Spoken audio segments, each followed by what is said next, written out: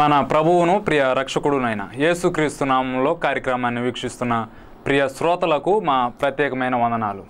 గిద్యోన్ machine church GMC వారు నిర్వహించు ఆయన హెచ్చవలసి ఉన్నది హీ మస్ట్ ఇంక్రీజ్ అనే కార్యక్రమానికి మరి ఒక పర్యాయం ప్రేమపూర్వకంగా మిమ్మల్ని ఆహ్వానిస్తున్నాం. ఈ యొక్క సమయంలో ఈ వాక్యాల ద్వారా మీరు బలపడుతూ ఆత్మీయంగా ఎదుగుతున్నారు అని మేము నమ్ముతూ ఉన్నాం. ఈ యొక్క సమయంలో దేవుని యొక్క వాక్యాన్ని అందజేయడానికి పాస్టర్ వి సంతోష్ అబ్రహాం గారు మన మధ్యలో ఉన్నారు కనుక వారు కొన్ని నిమిషాలు దేవుని యొక్క వాక్యాన్ని అందిస్తారు. మత్తయి సువార్త 8వ అధ్యాయము 10వ వచనంలో ఇలాగున వ్రాయబడి ఉన్నది. మత్తయి సువార్త 8వ అధ్యాయము 10వ వచనము. యేసు ఈ మాట విని ఆశ్చర్యపడి వెంట వచ్చుచున్న వారిని చూచి, ఇజ్రాయేలులో ఎవరికైనాను నేనింత విశ్వాసం ఉన్నట్టు చూడలేదని నిశ్చయముగా మీతో చెప్పుచున్నాను అనెను. దేవుని స్తోత్రం. ప్రభు అయిన యేసుక్రీస్తు నామములో మీ అందరికీ ప్రత్యేకమైన వందనాలు తెలియజేస్తున్నాం. ఆయన హెచ్చవలసి ఉన్నది హీ మస్ట్ ఇంక్రీజ్ అనేటువంటి కార్యక్రమానికి మిమ్మల్ని ప్రేమపూర్వకంగా ఆహ్వానిస్తున్నాం. ఇప్పటివరకు కార్యక్రమాన్ని చూస్తూ మీరు ఆత్మీయంగా దీవించబడ్డారని మేము విశ్వసిస్తున్నాం. ఈ సమయంలో ప్రార్థన చేసుకొని దేవుని వాక్యాన్ని విందాం. ప్రార్థనాపూర్వకంగా మన హృదయాల్ని సిద్ధపరచుకుందాం. ఎక్కడైనా పొలములో విత్తనాలు విత్తేటప్పుడు డైరెక్ట్గా విత్తనాలు విత్తరు, కానీ ముందుగా సిద్ధపరిచి చదును చేసి మెత్తన చేసి వీటి తర్వాత విత్తనాలు విత్తడం ఒక వ్యవసాయకునికి లోకంలో ఆనవాయితీ. అలాగైతే మనల్ని కూడా ప్రార్థనాపూర్వకంగా మనల్ని మనం సిద్ధపరచుకొని దేవుని వాక్యాన్ని విందాం. దయచేసి కళ్ళు మూసుకుందాం. మీరు ఎక్కడున్నా కానీ దయచేసి తలలు వంచి ప్రార్థనలో ఏకీభవించాల్సిందిగా కోరుతున్నాం. పరిశుద్ధుడవైన మా దేవ, మహోన్నతుడా, మహాగణుడా, మా దేవ, మా రాజా, మీకు వందనాలు. మరి ముఖ్యంగా నాయన టెడ్డీ టీవీ ద్వారా ప్రసారం అవుతున్నటువంటి ఆయన హెచ్చవలసినది హీ మస్ట్ ఇంక్రీజ్ అనేటువంటి కార్యక్రమాలను బట్టి మీ నామాన్ని మహింపరుస్తూ ఈ దినమునైన మీరు నిలబెట్టినటువంటి మీ దాసుని బట్టి మీకు వందనం చేస్తూ, దాసుడు మీవాడు, వాక్యము మీది, ప్రజలు మీవారు కనుకనైనా మీ నామ మహిమార్థమై కొన్ని మాటలు వినిపించండి. ఈ మాటలు వింటున్నప్పుడు ప్రజల హృదయాల్ని మీరు మండించండి, ప్రజల్లో ఉజ్జీవాన్ని రగిలించండి. ప్రభువా, మీ కార్యం జరిగించండి. ఎందుకంటే మీరు పంపినటువంటి ఏ వాక్కు కూడా నిష్ప్రయోజనంగా తిరిగి మీ దగ్గరికి రాదు అని యెషయా గ్రంథము 55వ అధ్యాయంలో మేము చూస్తున్నాం. మీరు మీ వాక్కును పంపి బాగు చేసే దేవుడి కనుక మీ దాసులంగా ప్రభువా ఇక్కడ ఎవరైతే ఏ ప్రదేశాల్లో వేరు ప్రదేశాల్లో కూర్చొని వాక్యం వినడానికి సిద్ధపడుతున్నారో వారి హృదయాలను మీరు సిద్ధపరచమని అడుగుకుంటున్నాం. వారికి ఏకాగ్రతను మీరు దయచేయండి ప్రభా. వినుటకు మనసును మీరు పుట్టించండి ప్రభా. విన్నదాన్ని గ్రహించేటువంటి విధానాన్ని మీరు వారికి అనుగ్రహించండి. ఆ గ్రహించిన దాన్ని అన్వయించుకొని వారు ముందుకు సాగుతూ సాయం చేయమని అడుగుకుంటున్నాం. విత్తబడుతుంటే వాక్యము ప్రభా విత్తనం వారి జీవితాల్లో 30 అంతులుగాను 60 అంతులుగాను 100 అంతులుగాను ఫలము తెచ్చే విధంగా అటు అనుభవంలో నడిపించమని మా ప్రభు అయినటువంటి యేసుక్రీస్తు నామములోనే ప్రార్థించి అడుగుతున్నాం తండ్రి. Amen, amen. దేవునికి స్తోత్రం. సమయంలో మనం చదువుకున్నట్టు లేఖన భాగం మరలా చదువుకొని దేవుని వాక్యాన్ని ధ్యానించుకుందాం. మత్తయి సువార్త 8వ అధ్యాయము 10వ వచనం. యేసు ఈ మాట విని ఆశ్చర్యపడి వెంట వచ్చుచున్న వారిని చూచి, ఇశ్రాయేలులో నేనెవరికైనాను నేనింత విశ్వాసం ఉన్నట్టు చూడలేదని నిశ్చయముగా మీతో చెప్పుచున్నాను. చాలండి. మత్తయి సువార్త 8వ అధ్యాయంలో యేసు ప్రభు జరిగించినటువంటి కొన్ని అద్భుతాలు, ఆశ్చర్యకార్యాలు చూస్తున్నాం. మత్తయి సువార్త 5, 6, 7 అధ్యాయాల్లో కొండ మీద ప్రసంగం మనం చూస్తున్నాం. కొండ మీద ప్రసంగం తర్వాత ఆయన పరిచర్య మొత్తం ప్రసంగం కాదు. ఆయన పరిచర్యలో ప్రసంగం ఉంది, ఆయన పరిచర్యలో అద్భుతాలు ఉన్నాయి. అనగా యేసు ప్రభు యొక్క పరిచర్య 2 విధాలుగా ఉంది అని అర్థం చేసుకోవాలి. యేసు ప్రభు పరిచర్య, ministry of Jesus is not only ఒరకిల్స్ but also miracles. Miracles plus ఒరకిల్స్ is Jesus ministry. అనగా యేసు పరిచర్యలో దేవోక్తులు ఉన్నాయి, దైవ కార్యాలు ఉన్నాయి. దేవోక్తులు దైవ కార్యాలు కలిగినటువంటి పరిచర్యే యేసు పరిచర్య అని గుర్తు చేసుకోవాలి. ఈ రోజుల్లో చాలామంది యొక్క పరిచర్య కేవలం ప్రసంగాలతో కూడుకున్న పరిచర్యగా ఉంది. చాలామంది పరిచర్య లేకపోతే అద్భుతాలు, ఆశ్చర్య కార్యాల వెనకాల వెళుతున్న పరిచర్యగానే ఉంది. కానీ యేసు యొక్క పరిచర్య ఈ రెండింటిని బ్యాలెన్స్ చేసుకున్న పరిచర్యగా ఉంది. ప్రతి పరిచర్య, అంత్య దినాల్లో ఉన్నటువంటి ప్రతి పరిచర్య, ప్రతి దైవజనుడు చేసేటువంటి పరిచర్య మిరకిల్స్ మరియు ఒరకిల్స్. ఒరకిల్స్ అనగా దేవోక్తులు, అనగా దేవోక్తులని లేకపోతే దైవ కార్యాలని కలుపుకున్నటువంటి ఒక పరిచర్యగా మన పరిచర్య ఉండాలి. కేవలం ప్రసంగం అంటే ఆయన ప్రసంగాలు చేస్తే ఆయన దగ్గరికి వెళ్తే ఏం కార్యాలు జరగవు అనేటువంటి భావనలో ఉంటారు. లేదండి వాక్యమే చెప్పడండి, ఎంతసేపటికి అద్భుతాలు, తలకాయ నొప్పులు, కాళ్ళ నొప్పులు అంటాడండి, కానీ వాక్యం లేదండి అనేటువంటి పరిస్థితి మనకు రాకూడదు. ఈ రెండింటినీ మనం సమన్వయం చేసుకొని బ్యాలెన్స్ చేసుకొని వెళ్తే యేసు పరిచర్యలాగా లేకపోతే పౌలు పరిచర్యలాగా ఇతర దేవుజనుల పరిచర్యలాగా మన పరిచర్య విస్తరిస్తుంది అనేటువంటి విషయాన్ని మీకు జ్ఞాపకం చేస్తున్నాను. మన దేవుని వాక్యాన్ని చదువుకుందాం. మత్తయి సువార్త 8వ అధ్యాయం 10వ వచనంలో మనం ఇందాక చదువుకున్నాం. యేసు ఒక మనిషి యొక్క, ఒక శతాధిపతి యొక్క విశ్వాసాన్ని గురించి విన్నాడు. విశ్వాసం చూశాడని కాదు, ఆ మాట విన్నటువంటి యేసు అనగా ఆయన యొక్క విశ్వాస ప్రకటన. అపోస్తలుడైన పౌలు చెప్పాడు, నేను విశ్వసించి తిని కనుక మాట్లాడి తిని. అనగా విశ్వసించిన వాళ్ళు మాట్లాడాలి, కానీ విశ్వసించిన వాళ్ళు, విశ్వాసం లేని వాళ్ళు మాట్లాడితే ఆ మాటలు వినడం వల్ల వినేవాడికి విసుగు, తలనొప్పి వస్తుంది. కాబట్టి మన మాటలు విశ్వాసపూరితమైన మాటలు, విశ్వాసము కలిగిన ఆత్మ కలిగిన వారమై, విశ్వాసపు ఆత్మ కలిగిన వారమై అని పౌలు చెప్తున్న మాటలు మనం గుర్తు చేసుకోవాలి. మనం ఇక్కడ ఆలోచిస్తున్న విషయాల్లోకి వచ్చేద్దాం. శతాధిపతి యొక్క విశ్వాసం, ఇదే స్టోరీ లూకా సువార్త 7వ అధ్యాయంలో కూడా సమాంతరంగా మనం అధ్యయనం చేసుకోవచ్చు. మీకు సమయం దొరికినప్పుడు దీన్ని కంపారిటివ్ స్టడీ చేయండి. లేఖనాలు కంపారిటివ్గా స్టడీ చేయాల్సిన అవసరం ఉంది. నేను అందుకనే అప్పుడప్పుడు చెప్తుంటాను, లేఖనాల విషయంలో 3 Cలు గుర్తుపెట్టుకోవాలి. ఏ లేఖన భాగం చదువుకున్నా కానీ ఒకటి, మొట్టమొదటి సి కాంటెక్స్ట్, సందర్భాన్ని మనం మర్చిపోకూడదు, సందర్భోచితంగా వ్యాఖ్యానం చేయాలి, మొట్టమొదటి సి. రెండవ సి కంపారిజన్, అనగా పోల్చి చూడాలి. ఒకవేళ మత్తయి సువార్తలో ఉన్నది లూకా సువార్తలోనో లేదా యోహానులోనో లేదా మార్కులోనో ఉందా, అలా ఉందా, ఎలా ఉందా అని పోల్చి తులనాత్మకమైన అధ్యయనం అంటారు. కంపారిజన్ చేయాలి. ఒకటి, మన కాంటెక్స్ట్ మర్చిపోకూడదు, మొట్టమొదటి సి కాంటెక్స్ట్. రెండవ సి వచ్చేసి కంపారిజన్. మూడవ సి అనగా లేఖనాలు చదివేటప్పుడు మనం మర్చిపోకూడని విషయం ఏంటంటే, ఆ వాక్య భాగంలో ఆ నిర్దిష్టమైనటువంటి ప్యాసేజ్లో క్రీస్తును గురించి ఏమైనా చెప్పబడిందా, క్రైస్ట్ ఉన్నాడా, క్రైస్ట్ ఉంటే ఎలా ఉన్నాడు, గుప్తమై ఉన్నాడా, ఎలాగున్నాడా అని మనం స్టడీ చేసి తెలుసుకోవాల్సిన అవసరం ఉంది. లేదంటే క్రీస్తుని గురించి ఆ లేఖనాలు ఏం చెప్తున్నాయి అని అర్థం చేసుకోవాలి. అనగా లేఖన భాగాలు చదివేటప్పుడు ఒకటి, కాంటెక్స్ట్ మర్చిపోకూడదు, కంపారిజన్ చేయడం తెలుసుకోవాలి. అంతేకాకుండా క్రైస్ట్ని అక్కడ మనం కనుగొనడానికి ప్రయత్నం చేయాలి. ప్రతి లేఖనంలో కూడా క్రీస్తు గుప్తమై ఉన్నాడు. ఆదికాండం మొదలుకొని లేకపోతే ప్రకటన గ్రంథం వరకు, ఆదికాండం మొదలుకొని మలాకీ వరకు, లేకపోతే పాత నిబంధన పుస్తకాల్లోనూ కొత్త నిబంధన పుస్తకాల్లోనూ క్రీస్తు గుప్తమై ఉన్నాడు. ఇది బైబిల్ మొత్తం క్రీస్తు యొక్క స్టోరీయే కానీ ప్రవక్తల యొక్క స్టోరీ, అబద్ధ ప్రవక్తల యొక్క స్టోరీ, వీళ్ళ స్టోరీలు కాదు. ఈ స్టోరీ మొత్తం క్రీస్తు స్టోరీ. ఈ బైబిల్ మొత్తం క్రీస్తును గురించినటువంటి పుస్తకము అనేటువంటి విషయాన్ని మనం జ్ఞాపకం చేసుకోవాలి. హిస్టరీ అంటే చరిత్రను గురించి చెప్తున్నప్పుడు కొంతమంది అన్నారు అది హిస్ స్టోరీ అన్నారు. హిస్టరీ గురించి మాట్లాడుతున్నప్పుడు హిస్ అంటే ఆయన యొక్క స్టోరీ, ఆయన యొక్క చరిత్ర, ఆయన యొక్క కథనమని, క్రీస్తు యొక్క చరిత్ర లేకపోతే కథనమని మనం అర్థం చేసుకోవాలి. సరే, ఏదేమైనప్పటికీ రండి దేవుని వాక్యాన్ని మనం ధ్యానించుకుందాం. ఇక్కడ రాయబడిన మాట, మన టైటిల్ గొప్ప విశ్వాసం, గ్రేట్ ఫెయిత్. విశ్వాసము వేరు విధాలుగా ఉంది. శిష్యులను ఉద్దేశించి యేసుప్రభు అన్నాడు, అల్ప విశ్వాసులారా అన్నాడు. అనగా వారు అల్ప విశ్వాసములో ఉన్నారు. మొదటి పేతురు పత్రికలో మనం గమనిస్తే అమూల్యమైనటువంటి విశ్వాసము అన్నాడు. విశ్వాసము వేరు విధాలుగా ఉంది. రోమీలకు రాసిన పత్రిక 1వ అధ్యాయంలో మనం గమనించినట్లయితే మ్యూచువల్ ఫెయిత్ అన్నాడు, పరస్పర విశ్వాసం అన్నాడు. ఇలా విశ్వాసం వేరు స్థాయిలో ఉంది, వాటిలోకి మనం వెళ్ళలేదు. కానీ ఇక్కడ రాయబడిన మాట గ్రేట్ ఫెయిత్. గ్రేట్ ఫెయిత్ అని చెప్తున్నప్పుడు ఈ గ్రేట్ ఫెయిత్ అనేది ఒక యూదుని విశ్వాసం కాదు, ఒక ఇశ్రాయేలుని యొక్క విశ్వాసం కాదు, ఒక అన్యుని యొక్క విశ్వాసం. అన్యుని యొక్క విశ్వాసం ఏ విధంగా గొప్ప విశ్వాసంగా ఎంచబడుతుంది. ఈ విశ్వాసాన్ని గురించి సాక్ష్యం ఇచ్చిన వాడు విశ్వాసమునకు కర్తే దీని గురించి సాక్ష్యం ఇచ్చాడు. ఈయన విశ్వాసాన్ని గురించి పేతురో, యోహానో, యాకోబు ఇచ్చిన సాక్ష్యం కాదు, స్వయాన యేసు ప్రభువే ఇచ్చినటువంటి సాక్ష్యం. చూడండి, ఇతనికి ఉన్నటువంటి విశ్వాసం, I have not seen such a great faith. ఇటువంటి గొప్ప విశ్వాసాన్ని నేను ఎక్కడా చూడలేదు, ఎవరిలో చూడలేదు, అనగా ఇప్పటి వరకు చూడలేదు అన్నట్టుగా యేసు ప్రభు మాట్లాడాడు. ఈ గొప్ప విశ్వాసం యొక్క లక్షణాలు ఏంటి? విశ్వాసాన్ని గురించి చెప్పేటప్పుడు ఆవగింజంత విశ్వాసము అని చెప్పినట్టుగా లేఖనాల్లో చూస్తున్నాం. కానీ ఇప్పుడు ఆవగింజ విశ్వాసము లేదా ఆవగింజంత విశ్వాసం, మస్టర్డ్ సీడ్ ఫెయిత్ అనేటువంటి ఫెయిత్ గురించిన ప్రస్తావన లేదు ఇక్కడ. కానీ మనం ఆలోచిస్తున్నట్టు విషయం, ఇతని విశ్వాసం ఎందుకు గొప్ప విశ్వాసం? గొప్ప విశ్వాసము చేసేటువంటి పనులేంటి?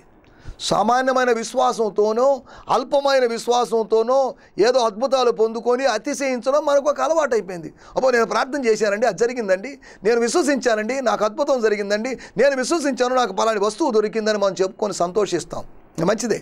కానీ గొప్ప విశ్వాసం యొక్క లక్షణాల గురించి మీకు ఈ లేఖన భాగాల ఆధారంగా మీకు జ్ఞాపకం చేస్తాను.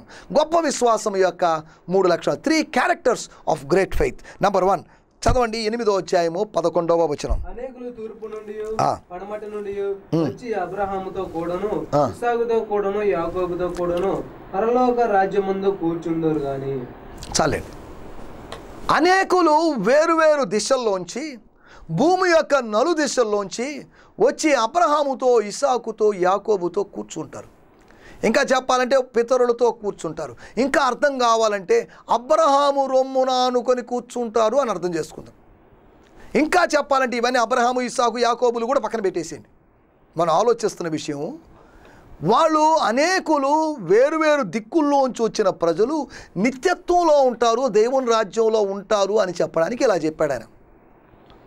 అనగా యూదులు అనుకుంటున్నారు మేము మాత్రమే దేవుని రాజ్యంలో ప్రవేశిస్తాం, దేవోక్తులు మా పరం చేయబడ్డాయి, పితరులు మా వాళ్ళు, సున్నతి లేకపోతే ఆచారాలు ఇవన్నీ, దేవాలయము ధర్మశాస్త్రము ఇవన్నీ మావి కదా, మాకే మేమే ఆధిక్యత కలిగిన జనులు అని అనుకుంటున్నారు. కానీ వాళ్ళ ఆధిక్యతలు వాళ్ళ అతిశయాలు వ్యర్థమని ప్రభువు చెప్పాడు. ఇక్కడ చెప్తూ ఒక అన్యజనుణ్ణి అభినందించిన సందర్భాన్ని మనం చూస్తున్నాం. అన్యజనుణ్ణి సమరయుణ్ణి అభినందించాడు యేసు ప్రభు. ఈ సమరయుడు తప్ప దేవుని మహిమపరచడానికి ఎవడూ లేడా అని సమరయుణ్ణి అభినందించాడు. ఇక్కడ సమరయుణ్ణి కాదు, అన్యజనుణ్ణి ఆయన అభినందించాడు. అలాగని యూదులను లేకపోతే ఆయా ప్రాంతాల్లో ఉన్నట్టు వారిని అభినందించలేదు అని కాదు నా మాటల యొక్క ఉద్దేశం. గొప్ప విశ్వాసం యొక్క లేదా గ్రేట్ ఫెయిత్ యొక్క లక్షణాల గురించి మనం ఆలోచిస్తున్నాం. దాంట్లో మొట్టమొదటి లక్షణం, ఆ గొప్ప విశ్వాసం చేసేటువంటి పని విశ్రాంతిని అనుగ్రహిస్తుంది, విశ్రాంతినిస్తుంది. అనేకులు వస్తారు. ఎప్పుడు వస్తారు? అబ్రహాము ఇస్సాకు యాకోబులు చనిపోయి చాలా కాలమైంది. దేవుడు అయినప్పటికీ కూడా మోషే కాలానికి వచ్చినప్పుడు నేను అబ్రహాము దేవుణ్ణి, ఇస్సాకు దేవుణ్ణి, యాకోబు దేవుణ్ణి అన్నాడు. సందర్భం అన్నట్టు మాట కూడా ఆలోచించాలి. నేను సజీవులకు దేవుణ్ణి కానీ నేను మృతులకు దేవుణ్ణి కాదు అని ప్రభువు చెప్పాడు. పొదను గూర్చిన భాగంలో అనగా నిర్గమకాండం 3వ అధ్యాయంలో మోషేకు ప్రత్యక్షమైనప్పుడు నేను యెహోవా దేవుణ్ణనో లేదా పలాని దేవుణ్ణనో చెప్పకుండా మోషేకు పరిచయం ఉన్నటువంటి పూర్వీకులైనటువంటి అబ్రహాము ఇస్సాకు యాకోబు అనే పేర్లతో ఆయన పిలువబడ్డాడు. ఎందుకంటే వారి దేవుడు అని పిలిపించుకొనుటకు ఆయన సిగ్గుపడలేదు అని లేఖనాల ద్వారా హెబ్రీ పత్రిక 11వ అధ్యాయం ద్వారా మనం అర్థం చేసుకోగలం. ఈ మాటలు వింటున్నటువంటి దేవుని బిడ్డలారా, మీ దేవుడు అని ఆయన పిలిపించుకోవాలని ఆశపడుతున్నాడు. ఈ మాటలు వింటున్న మీరు లేకపోతే ఈ వాక్యం బోధిస్తున్న నా విషయంలో నేను అన్వయించి చెప్పుకుంటాను, సంతోష్ దేవుడు అని పిలిపించుకోవడానికి ఆయన ఆశపడుతున్నాడు. కానీ దానికి తగిన జీవితం నాలో లేనప్పుడు నన్ను బట్టి ఆయన సిగ్గుపడతాడు అనే విషయాన్ని జ్ఞాపకం చేసుకోవాలి. ఈ మాటలు ఏంటంటే ఎవరి విషయంలోనైనా నువ్వు ఎవరైనా కావచ్చు, నీ దేవుడు అని పిలువబడ్డానికి అబ్రహాము ఇస్సాకు యాకోబుల దేవుడు. ఎలీషా అడిగాడు ఏలియా దేవుడు ఎక్కడున్నాడని. అలాగే మన దేవుడు, మనం సేవిస్తున్న దేవుడు, మన పితరుల దేవుడు, ప్రవక్తల దేవుడు, అటువంటి దేవుడిని మనం సేవిస్తున్నాం. సేమ్ దేవుడే కానీ వేరు దేవుడు మారలేదు, దేవుని యొక్క కార్యాలు మారలేదు. అప్పటి కాలంలో ఆయన జరిగించినట్టు ఇప్పటికీ కార్యాలు జరిగించగలడు అనే సంగతిని గుర్తుపెట్టుకోవాలి. అనేకులు తూర్పు నుండి పడమర నుంచి వస్తారు, వచ్చి అబ్రహాము లేదా ఇస్సాకు లేదా యాకోబులు వాళ్ళ దగ్గర కూర్చుంటారు అనేటువంటి మాటను మనం చూస్తున్నాం. ఇది ఎప్పుడు జరుగుతుందంటే నిత్యత్వంలో జరగేటువంటి విషయం. లూకాసు వార్త 16వ అధ్యాయంలో అబ్రహాము రొమ్మున ఆనుకొని కూర్చున్నటువంటి ఆ వ్యక్తిని గురించి, లాజరు అనే వ్యక్తిని గురించిన స్టోరీ మనకు తెలుసు. నిత్యత్వంలో జరగబోయేదాన్ని ప్రభు ముందుగా చూసి చెప్తున్నాడు. ప్రభు ముందుగా చూడగలిగిన శక్తి అనగా ముందు చూపు కలిగిన వాడు మన ప్రభు. మనం ఎంతసేపటికి గతంలో చూస్తాం, ప్రభు ముందు చూపు కలిగిన వాడు. సరే, ఏదేమైనప్పటికీ మొట్టమొదటి విషయం, వాళ్ళు నిత్యత్వంలో కూర్చుంటారు. అబ్రహాము వాళ్ళ చెంత కూర్చుంటారు. అని అంటున్నప్పుడు అది ఒక నిత్యత్వాన్ని, విశ్రాంతిని గురించి మాట్లాడుతుంది. అంటే దాని అర్థం ఏంటంటే, ఇంకా చెప్పాలంటే ఈ మాట అన్నందున, ఈ విశ్వాసపు ప్రకటన చేసినందున ఈ శతాధిపతి కూడా, లేదా ఆ వ్యక్తి పేరేంటో మనకు తెలియదు, ఆ వ్యక్తి కూడా అబ్రహాము, ఇస్సాకు, యాకోబుల సరసన లేకపోతే వాళ్ళ చెంత కూర్చుంటాడు, వాళ్ళ దగ్గర కూర్చుంటాడు. ఆయన తూర్పు నుంచి వచ్చాడో, పడమటి నుంచి వచ్చాడు, ఏ దిక్కు నుంచి వచ్చాడో మనకు చెప్పబడలేదు, కానీ ఆయన కూర్చుంటాడు అనగా అతని గొప్ప విశ్వాసము అతనికి విశ్రాంతిని ఇచ్చింది, విశ్రాంతినిస్తుంది. విశ్రాంతి అంటున్నప్పుడు నిత్యత్వమే. విశ్రాంతి అనగా మన పితరులతో జ్యేష్ఠుల సంఘము అని దేవుని వాక్యంలో హెబ్రీయులకు రాసిన పత్రిక 12వ అధ్యాయంలో రాయబడింది. పరిపూర్ణ సిద్ధి పొందినటువంటి జ్యేష్ఠుల సంఘము అని దేవుని వాక్యంలో రాయబడింది. సరే, వాటిలోకి వెళ్ళడం లేదు. మనం ఇక్కడ ఆలోచిస్తున్న విషయం, గొప్ప విశ్వాసం చేసే పని అది విశ్రాంతినిస్తుంది. విశ్వసించిన వారికి విశ్రాంతినివ్వడం విశ్వాసం యొక్క పని.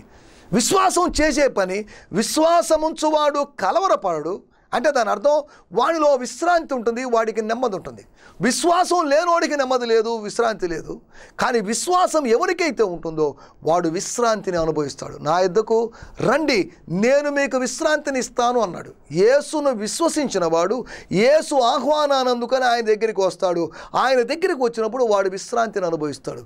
విశ్రాంతిని అనుభవించడానికి, విశ్రాంతిలో ప్రవేశించడానికే దేవుడు మనల్ని పిలుస్తున్నాడు. అంతవరకే కానీ విశ్రాంతి దినాన్ని ఆచరించడానికి కాదు. ఒకవేళ మీరు విశ్రాంతి దినం ఆచరించారా, దేవుని స్తోత్రం, మంచిదే, తప్పని అనడం లేదు. కానీ విశ్రాంతి దిన ఆచరణ కోసం కాదు దేవుడు మనల్ని పిలిచింది విశ్రాంతిని అనుభవించడానికి. హెబ్రీ పత్రిక 3వ అధ్యాయం 4వ అధ్యాయం మీరు చదివితే అక్కడ రాయబడిన విషయం, వాళ్ళు అనగా పాత నిబంధన ప్రజలు అనగా ఇశ్రాయేలు ప్రజలు విశ్రాంతిలో ప్రవేశించలేదు అని రాయబడింది. ఏంటి విశ్రాంతి? వాళ్ళు విశ్రాంతి లేకుండా ఉన్నారా? వాళ్ళు బాగానే ఉన్నారు, మన్నా తిన్నారు కదా, లేకపోతే ఐగుప్తులో తినదానికన్నా శ్రేష్టమైన దాన్ని తిన్నారు కదా, వాళ్ళకి విశ్రాంతి లేదా? వాళ్ళకి విశ్రాంతి ఉంది. కానీ విశ్రాంతి అంటున్నప్పుడు అక్కడ మనం ఆలోచించాలి, అది స్వాస్థ్యాన్ని ఉద్దేశించి చెప్పబడింది. అది పాలు తేనెలు ప్రవహించేటువంటి దేశాన్ని ఉద్దేశించి చెప్పబడింది. అనగా మన నిజమైన విశ్రాంతి పాలు తేనెలు ప్రవహించే దేశం కాదు. మన నిజమైన విశ్రాంతి నిత్యత్వం లేకపోతే పరలోకమే అనే సంగతి గుర్తుపెట్టుకోవాలి. ఒకవేళ పాలు తేనెలు ప్రవహించే దేశం కనాను దేశం వాళ్ళకి విశ్రాంతి ఇచ్చింది, లేదా దానికి విశ్రాంతి అనే పేరు పెట్టి పిలుచుకుంటూ ఉన్నట్లయితే మనము నిత్యము యుగయుగాలు ఉండబోయేటువంటి ఆ పరలోకానికి మనం విశ్రాంతి అని ఎంతగానో పిలవచ్చు అనే సంగతి మీకు జ్ఞాపకం చేస్తున్నాను. మనం ఆలోచిస్తున్న విషయం ఒకటి, గొప్ప విశ్వాసము నీకు విశ్రాంతిని అనుగ్రహిస్తుంది. విశ్రాంతి లేని అనుభవంలో ఉన్నావా, నెమ్మది లేని అనుభవంలో ఉన్నావా, యేసునందు విశ్వాసం ఉంచి నువ్వు విశ్రాంతిని అనుభవించాల్సిందిగా నిన్ను ప్రేమపూర్వకంగా కోరుతున్నాను. దుష్టులకు నెమ్మది లేదు అని దేవుని వాక్యంలో యెషయా గ్రంథంలో రాయబడింది. నువ్వు దుష్టుడిగా, దుర్జనుడిగా, దేవుని మాటకు విధేయుడు కాకుండా దేవుని మాటకు అవిధేయుడుగా జీవిస్తూ ఉన్నట్లయితే నీకు నెమ్మది లేకుండా ఉంటావు, నీ జీవితం అలా ముగిసిపోతుంది. కానీ నువ్వు విశ్వసించినట్లయితే నువ్వు విశ్రాంతిని అనుభవిస్తావు. ఈ మనిషి శతాధిపతి లేకపోతే ఈ అన్యుడైనటువంటి ఈ మనిషి విశ్రాంతి అనుభవంలోకి వచ్చాడు. అనేక మంది యూదులు మత్తయి సువార్త 12వ అధ్యాయంలో విశ్రాంతి దినాన్ని ఉల్లంఘించారు, అతిక్రమించారని బాధపడుతుంటే దానికి ముందు యేసు ఇచ్చిన పిలుపు విశ్రాంతి దినాన్ని ఆచరించండి అనే పిలుపు కాదు ఆయన ఇచ్చింది. అలాగని విశ్రాంతి దినం ఆచరించవద్దని ప్రభువు చెప్పి వాళ్ళందరినీ తిరుగుబాటుదారులుగా లేదా వాళ్ళందరి మీద తిరుగుబాటు బావుటాన్ని ఎగరవేయలేదు అనే సంగతి గుర్తుపెట్టుకోవాలి. మత్తయి సువార్త 11వ అధ్యాయంలో ఆయన విశ్రాంతి అనుభవం గురించి మాట్లాడాడు. మత్తయి సువార్త 12వ అధ్యాయంలో యూదులు విశ్రాంతి అనేటువంటి దినాన్ని గురించిన వివాదంలోకి వచ్చారు. వివాదాలు కాదు మనకు కావాల్సింది, మనకు ఒక అనుభవం కావాలి. అది విశ్రాంతి అనుభవం. యేసు ప్రభు నా దగ్గరికి రండి, నేను మీకు విశ్రాంతి దినం ఇస్తానని కాదు. దినము అనేది ఒక దినానికి పరిమితమైంది. విశ్రాంతి అనేది నిత్యము కంటిన్యూస్గా లేదా నిరంతరము ఉండాల్సినటువంటి అనుభవం. దేవుని స్తోత్రం, హల్లెలూయా. మొట్టమొదటి విషయము, గొప్ప విశ్వాసము మనకు విశ్రాంతినిస్తుంది అనేటువంటి విషయాన్ని మనం చూసాం. 8వ అధ్యాయము 12వ వచనంలో మనం గమనించినట్టయితే రాజ్య సంబంధులు చీకటిలోనికి త్రోయబడుదురు, అక్కడ ఏడ్పును పండ్లు కొరుకుటయు నుండునని మీతో చెప్పుచున్నాను. ఏడ్పు పళ్ళు కొరుకుట అనగా వెలుపల చీకటిలో అనగా నరకంలో వాళ్ళు ఉండే ఎవరిళ్ళు? రాజ్య సంబంధులు. రాజ్య సంబంధులు అని అనుకునేవాళ్ళు, పరలోక రాజ్యంలో ప్రవేశిస్తాము అని అనుకునేవాళ్ళు, దీన్ని గ్యారంటీగా స్వతంత్రించుకుంటాము అని అనుకునేవాళ్ళు, ఇది మాకు కాకపోతే ఇంకెవరికి, మా కోసమే నిర్ణయించబడింది కదా అనుకొని మోసపోతున్న వారిని ఉద్దేశించి రాజ్య సంబంధులు వెలుపల ఉంటారట. రాజ్య సంబంధులు వెలుపల ఉంటే రాజ్య సంబంధులు కామేమో అనుకొని దిగులు పడుతూ ఎలాగైనా రాజ్య సంబంధులుగా కావాలని ఆశపడుతున్న వాళ్ళు లోపలి వెలుగులో ఉన్నారు. లోపల చీకటి కాదు, అది వెలుపటి చీకటి, లోపలి వెలుగు.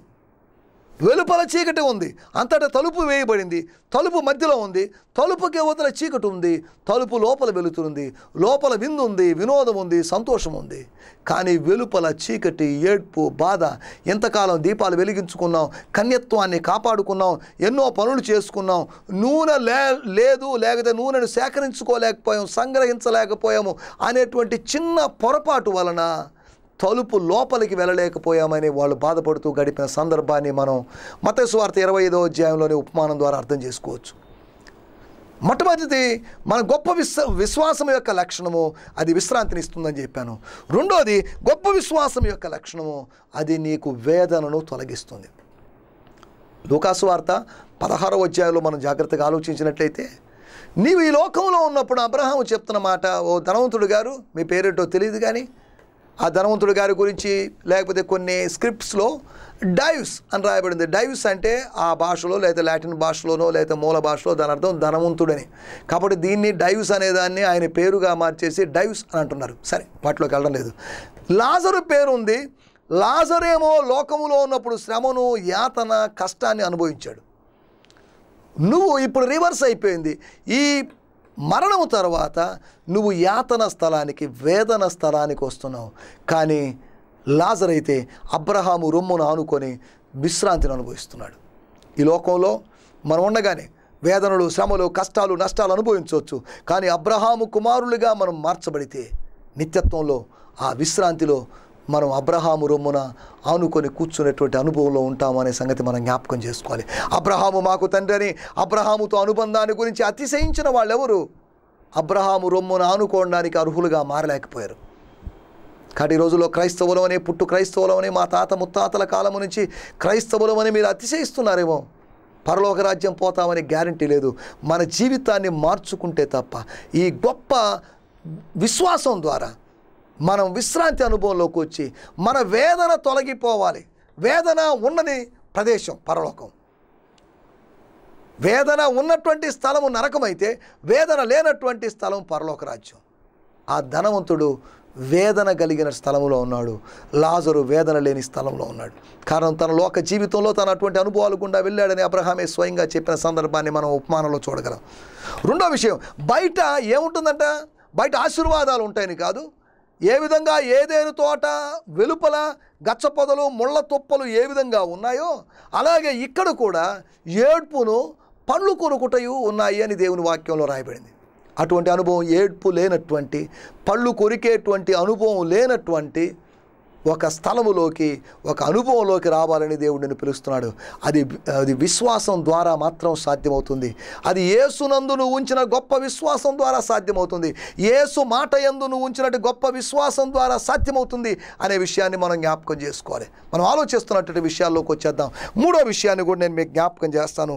8వ అధ్యాయము 13వ వచనం, మత్తయి సువార్త 8:10. ఇక వెళ్ళుము, నీవు విశ్వసించిన ప్రకారము నీకు అవునుగాకని శతాధిపతితో చెప్పాను. అతని దాసుడు స్వస్థత నొందెను. ఆ గడియలోనే ఆ దాసుడు స్వస్థత నొందాడు. శతాధిపతి యొక్క కుమారుడో కుమార్తెో బంధువుల గురించి కాదు అక్కడ రాయబడింది.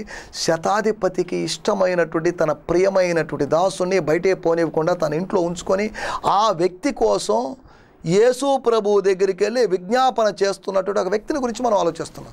ఈ రోజులో మన బిడ్డల గురించి, మన గురించి మనం ప్రార్థన చేసుకునే సమయమే లేదు. కానీ ఈ వ్యక్తి ఏకంగా తన కింద పని చేస్తున్నటువంటి వ్యక్తిని కూడా నిర్లక్ష్యం చేయక, అలక్ష్యం చేయక, అతని వ్యాధిని అలక్ష్యం చేయక ఆ వ్యాధిని తీసుకొని ఆ వ్యాధిని తొలగించగలిగినటువంటి యేసు దగ్గరికి వచ్చాడు. నీకు వ్యాధులు ఉంటే ఉండొచ్చు, సమస్యలు ఉంటే ఉండొచ్చు, కానీ వాటన్నిటిని తొలగించి పరిష్కారం ఇచ్చేటువంటి యేసు దగ్గరికి వస్తే నీ ప్రతి సమస్య పరిష్కారం అవుతుంది. నీ మానసిక సమస్య అయినా, దురాత్మతో పీడిపబడుతున్నావా, అటువంటి సమస్య అయినా కానీ పరిష్కారం ఒకటే, ఏకైక మార్గం యేసు దగ్గరికి రావడమే. యేసు దగ్గరికి వస్తే నువ్వు స్వస్థత పొందుకుంటావు. యేసు దగ్గరికి వస్తే ఆశీర్వాదములు పొందుకుంటావు. యేసు దగ్గరికి వస్తే ఎన్నో మేళ్ళు అనుభవిస్తావు. మనం ఇక్కడ ఆలోచిస్తాం. ఆ గడియలోనే ఆ దాసుడు బాగుపడ్డాడు. యేసు ప్రభు జరిగించినటువంటి స్వస్థత కార్యాలు 2 విధాలుగా మనకు కనిపిస్తాయి. ఒకటి గ్రాడ్యువల్గా కనిపించింది, అనగా క్రమంగా లేకపోతే నిదానంగా క్రమేపీ జరిగినటువంటి కార్యక్రమం. రెండోది అకస్మాత్తుగా లేకపోతే ఇన్స్టెంట్గా జరిగినటువంటి కార్యం. యేసు ప్రభు గ్రాడ్యువల్గా అయినా చేయగలడు, అనగా మెల్లమెల్లగా అయినా చేయగలడు, లేదంటే అకస్మాత్తుగా అయినా చేయగలడు. ఈ మాటలు వింటున్నప్పుడు దైవికమైన స్వస్థత కోసం విశ్వసించినట్టయితే either gradual are either instant healing నువ్వు అనుభవిస్తావు. అటువంటి అనుభవంలోకి నువ్వు రావాలని దేవుడు నిన్ను ఆహ్వానిస్తున్నాడు. మనం ఇక్కడ ఆలోచిస్తున్నట్టు విషయం, గొప్ప విశ్వాసం నీకు నీ వ్యాధిని తొలగిస్తుంది. నీ దాసుని వ్యాధిని, నీ కుమారుని వ్యాధిని, నీ కుమార్తె యొక్క వ్యాధిని తొలగిస్తుంది. గొప్ప విశ్వాసం చేసేటువంటి పని నీ వ్యాధిని తొలగిస్తుంది. విశ్వాసము ద్వారా నువ్వు వ్యాధిని తొలగించుకునేటువంటి అనుభవంలోకి వస్తావు. విశ్వాసము ద్వారా యేసు కృపను బట్టి యేసు కార్యము జరిగించినప్పుడు నీ శరీరములో ఉన్నటువంటి అది దీర్ఘకాలిక వ్యాధి అయినా స్వల్పకాలిక వ్యాధి అయినా నువ్వు స్వస్థతను అనుభవిస్తావు అనే విషయాన్ని జ్ఞాపకం చేసుకో. తన స్వస్థత కాదు, కానీ తన దాసుని స్వస్థత కోసం వచ్చినటువంటి వ్యక్తి వ్యాధిని పోగొట్టుకున్నటువంటి, వ్యాధిని వ్యాధిని బట్టి తన దాసునికి బాగలేదని వేదన అనుభవిస్తున్నాడు, కానీ తన వేదన కూడా దేవుడు తొలగించాడు. వ్యాధి తొలగిపోతే వేదనలు తొలగిపోతాయి. ఒకవేళ మన బిడ్డకు బాగలేకపోతే మన మనసు బాగోదు. నీ కూతురుకో నీ కొడుక్కో బాగలేనప్పుడు నీ మనసు బాగుండదు. బాగలేంది అతనికి, ఆ బిడ్డకి బాగలేదు, కానీ మనసు బాగలేంది నీకు. చూడండి, అంత పెనవేసుకొని పోయినటువంటి అనుబంధంతో మనం మన బిడ్డలతో ఉన్నాం. ఈ దాసునితో కూడా అటువంటి అనుభవంలో ఉన్నాడు ఈ శతాధిపతి యజమానుడు. గొప్ప విశ్వాసం చేసేటువంటి పని నీ వ్యాధిని బాగు చేస్తుంది. కాబట్టి ఇంకా యేసులో నువ్వు విశ్వసించలేదా? యేసు స్వస్థపరిచేవాడని మాత్రమే విశ్వసిస్తున్నావా? యేసు స్వస్థపరిచేవాడు వాస్తవమే, యేసు స్వస్థపరుస్తాడు వాస్తవమే, కానీ అదే సమయంలో యేసు వ్యాధిని తొలగించడంతో పాటు మరి 2 అనుభవాలు కూడా అతని జీవితంలో కలిగించినట్లుగా మనం చూస్తున్నాం. మనం ఆలోచిస్తున్న 3 విషయాలు నేను మీకు జ్ఞాపకం చేశాను. ఒకటి, గొప్ప విశ్వాసం, the characters of great faith. Number 1, అది నీకు విశ్రాంతిని ఇస్తుందని చెప్పాను. రెండవది, గొప్ప విశ్వాసం చేసేటువంటి పని నీ వేదన తొలగిస్తుందని చెప్పాను. మూడో విషయం, గొప్ప విశ్వాసం చేసేటువంటి పని నీ వ్యాధిని బాగు చేస్తుంది. నీ వ్యాధిని బాగు చేసేటువంటి పరమ వైద్యుడు. అది మానసిక వ్యాధి అయినా, శారీరక వ్యాధి అయినా, ఆత్మీయ వ్యాధి అయినా కానీ యేసు గాయములు లేదా యేసు ద్వారా నీకు స్వస్థత కలుగుతుంది అనే సత్యాన్ని గ్రహించి నువ్వు విశ్వసించు. నీ విశ్వాసపు స్థాయిని పెంచుకో. ఇంకా అల్ప విశ్వాసపు స్థాయిలోనే ఉండకుండా అల్ప విశ్వాసం నుంచి వాక్యం ద్వారా నీ విశ్వాసపు స్థాయి పెరగాలి. ఏ విధంగా మన వెహికల్స్లో, మన బైకుల్లో లేకపోతే కారులో మన పెట్రోల్ ట్యాంకులో ఆ లెవెల్ చూసుకొని, ఆ స్థాయి చూసుకొని ఇంకా నింపుకుంటున్నట్టుగా మన విశ్వాసాన్ని కూడా మనం పెంచుకుంటున్నట్లయితే అద్భుతాలు జరుగుతాయి. పోనీలే, నాకున్నటువంటి కొద్దిపాటి విశ్వాసంతోనే కార్యాలు జరిగాయి కదా అని మురిసిపోతూ ఉన్నట్లయితే అధిక విశ్వాసం ద్వారా జరిగేటువంటి అనేకమైన అద్భుతాలను నువ్వు మిస్ అయిపోయేటువంటి అవకాశం ఉంది. కాబట్టి గుర్తుపెట్టుకోండి, ఆ శతాధిపతి యొక్క విశ్వాసాన్ని గురించి నేను మీకు గుర్తు చేసినట్టు విషయాలు. అటువంటి గొప్ప విశ్వాసంతో ముందుకు సాగడానికి యూదులందరికీ, ఇశ్రాయేలు ప్రజలందరికీ యేసు ప్రభు ఇచ్చిన ఆహ్వానం ఇదే. ఇంత గొప్ప విశ్వాసం నేను ఇశ్రాయేల్లో ఎవరిలో కూడా చూడలేదని ప్రభువు చెప్తున్నాడు. ఇంచుమించు తన పరిచర్య యొక్క ఆరంభ భాగంలో, ఇంచుమించు మొదటి సంవత్సరంలోనో లేదా మొదటి 1 సంవత్సరం దాటిన తర్వాత యేసు ప్రభు చెప్తున్నట్టు ఆ సాక్ష్యం, ఆ వ్యక్తిని గురించిన సాక్ష్యం. ఆ తర్వాత యేసు ప్రభుకి ఆ వ్యక్తికి కమ్యూనికేషన్ ఉంది లేనిది ఇవన్నీ అక్కడ లేఖనాలు రాయబడలేదు. విశ్రాంతి, గొప్ప విశ్వాసం చేసేటి పని నీకు విశ్రాంతిని ఇస్తుందని, నీ వేదన తొలగిస్తుందని. నిత్యత్వంలో నువ్వు వేదన స్థలంలో కాదు ఉండాల్సింది, నిత్యత్వంలో నువ్వు విశ్రాంతిని అనుభవించేటి అబ్రహాము రొమ్మున ఆనుకొని కూర్చునే అనుభవంలో ఉండాలి. అంతేకాకుండా నీ వ్యాధిని బాగు చేసేటువంటి అనుభవం నీ గొప్ప విశ్వాసం ద్వారా.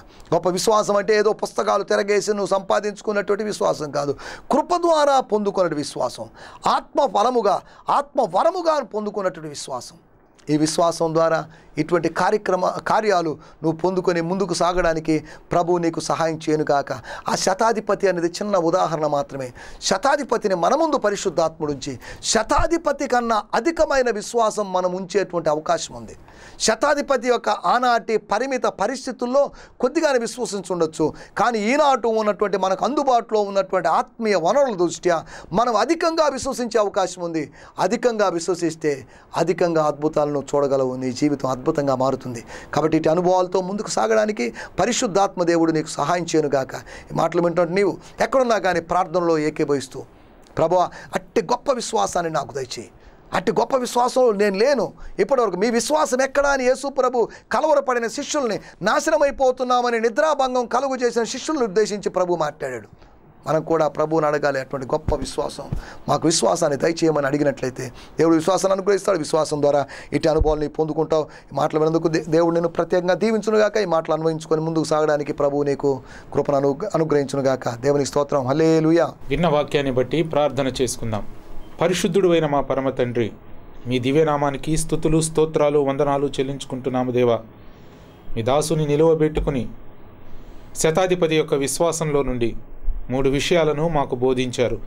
దానిని బట్టి మీకు స్తోత్రాలు, వందనాలు చెల్లిస్తున్నాము తండ్రి. అతని గొప్ప విశ్వాసము ద్వారా విశ్రాంతిని పొందుకుంటాడని మీరు తెలియచేశారు. అల్ప విశ్వాసముతోనో అవిశ్వాసముతోనో మేము ఉండకుండా, ఇదిగో తండ్రి, మరి ఐగుప్తు నుంచి బయలుదేరిన లక్షలాది మందిలో అనేకులు విశ్రాంతిని పొందుకోలేదు, వారి అవిశ్వాసమును బట్టి పొందుకోలేదు అని కూడా లేఖనాలు తెలియజేస్తున్నాయి.